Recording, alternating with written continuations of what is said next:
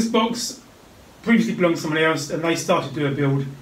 And I've lined the walls with this 3mm ply, which has got like a vinyl finish on it.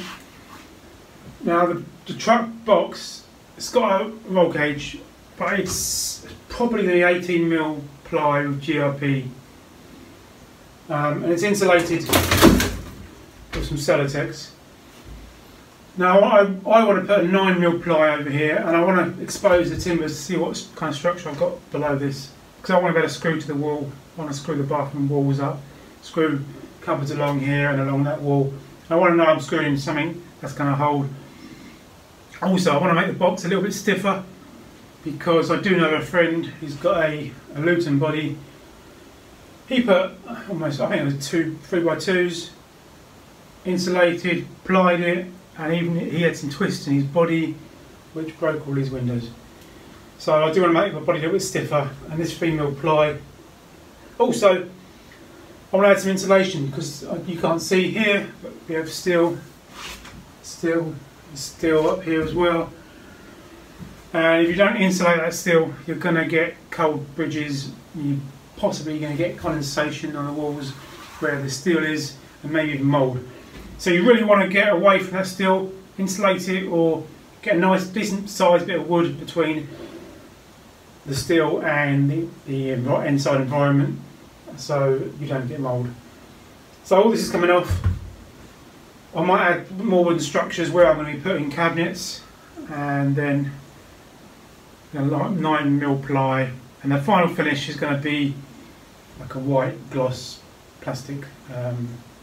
Won't be GRP, it'll be, I can't think of the word, an acrylic or something like that. I came from the mud, there's dirt on my hands, strong like a tree, there's roots where I stand. Oh, I've been running from the law. Look at this. This is wet. Well, it's not wet. It has been wet. Look at that. All that black marking where it's been wet. Now,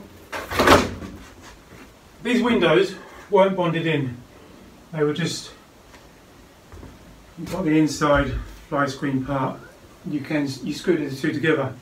And there is a gasket around the outside of the window to make a seal. Now the reason I know this wasn't bonded in is because I unscrewed this fly screen part of it, took it away, and the window fell out and smashed. You can't see it, there's some cracks here. It's disappointing, so I wasn't bonded in, and you really should be, and that here just demonstrates why you should bond your windows in with a decent adhesive and sealant. I've ripped out most of that board now. There's a few bits I can't get to. Here, here. So I'm going to use a multi-tool. Now this is a great tool to have. I don't use it a great deal, but it makes some difficult jobs really easy. The blade on it I've got right now is for cutting insulation. Now if you've got thick insulation like this, scoring it with a Stanley knife, or even using you can use a typical wood saw. It's not that great. This is brilliant. You just slice it in half, just like that, and you get a nice neat cut. But right now, I'm going to stick a toothed blade in, and we're going to cut this wood out nice and easy. Hope they won't shoot me down soon.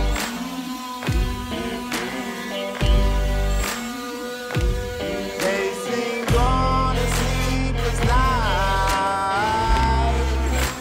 try to catch me howling at the moon.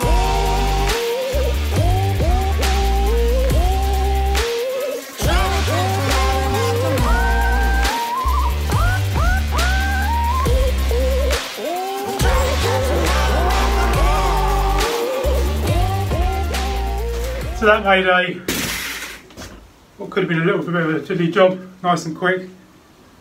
This is it is a multi material blade. I can cut metal with it, but you obviously shorten the life of the blade by doing that. So I try to avoid it if I don't need to. So that was done. Now let's start on this wall.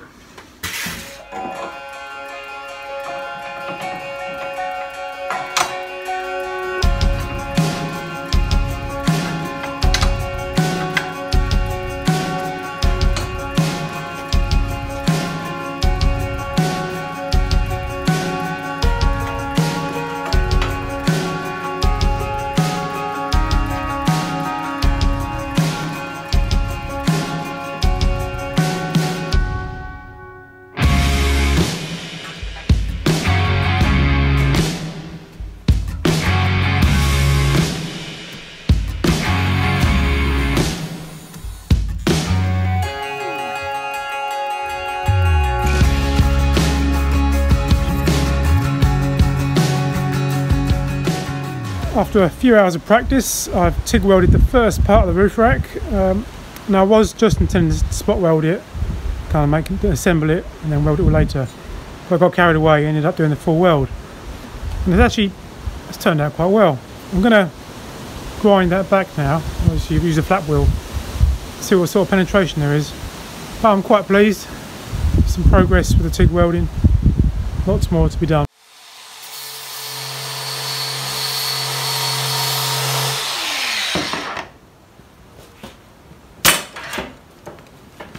So I'm just removing some of the weld to a nice smooth surface.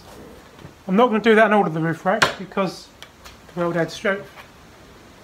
But being new to TIG welding, I'm interested to see how good the weld is, how it cleans up. And these are the front bars of the roof rack, so having that clean just looks a bit nicer, I think. So I've cleaned this up. And the weld is now invisible. You can't see it. I guess it's got good penetration. I might do some stress testing, but I'm quite pleased with that. For about 4 hours practice on the TIG welder. I've never TIG welded before, and apparently aluminium is hard. So I'm quite pleased with that. But maybe I should show you some of my practice welds before boasting too much about this. Now my practice welds do look a right mess, and the real reason is I kept repeating practicing on the same piece of material. It gets hot. I've done the electrode a few times in the molten pool of aluminium, which is why it's a bit black. But lots of lessons learned. TIG weld is tricky, but it's certainly something you can teach yourself. A bit of YouTube. So I did a strength test on this. I just put the bar, put it through here, just put it through here and put a bit of leverage on it, and I'm pleased I did because it broke, and you can see that there's no real penetration. The weld was probably maybe a mil thick, maybe less, just on the surface. So good lesson learnt there. I think maybe more amps, move a bit slower, really get that heat into that weld. So I'm going to go again.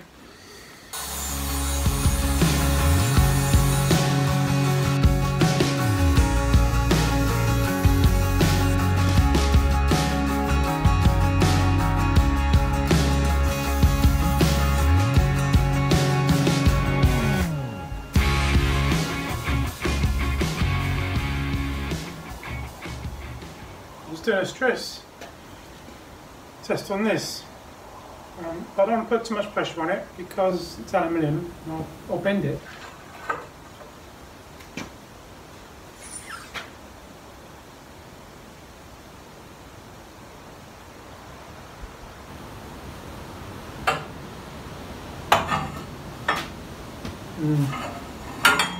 More welding practice needed. So with having broken the weld on the roof rack, I've made a couple of little bits to weld together. Should have done this before. I'll weld these up, then give them a really good test. Done a better chamfer. It's not what you call it. A bevel. Done a better, probably a deeper bevel. Probably turn the temperature up a little bit on the welder. Weld this up and then give it a really good stress test and see what happens.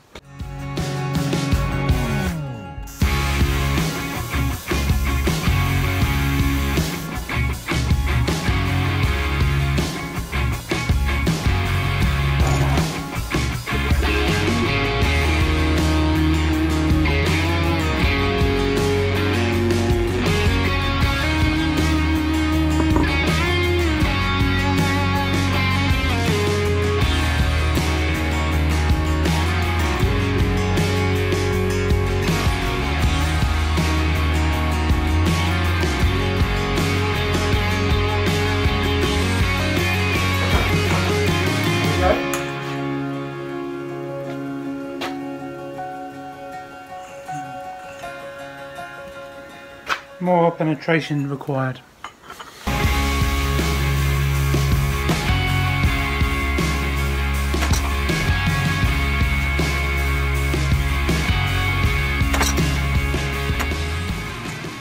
So a crack started to propagate in the top, but what's actually fouled is the material to the side of the weld. The weld is intact, so that's the kind of result we want.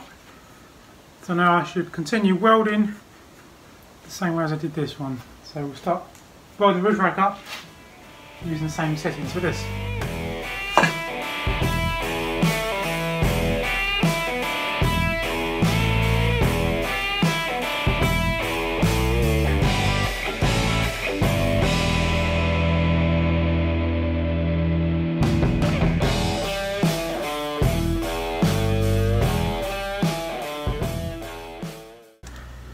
So the upper and lower rails for the roof rack are welded up and ready for the back piece to go in.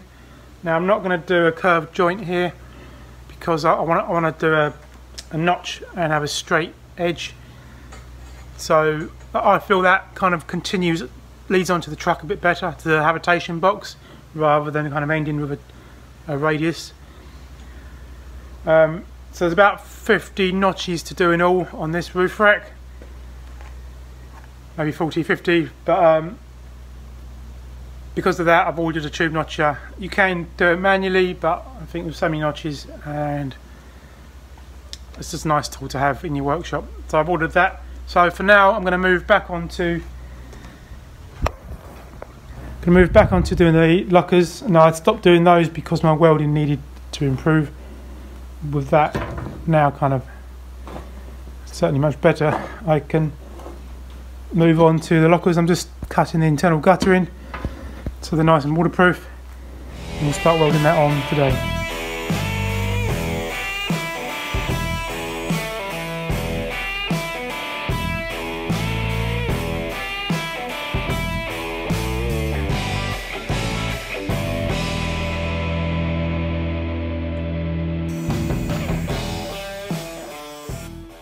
So this is the front face of one of the rear lockers, and I've welded in this channel in here, internal gutter in. Now there is a simpler way to do this. I could have stuck this on the outside and have the door cover the gutter.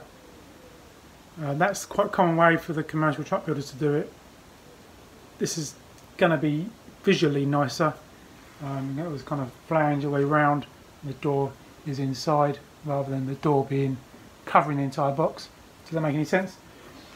I'm quite pleased with the way my welding's progressed. There's lots of welding on here, and it'll take me hours, but there are some nice welds. I'm quite pleased with it.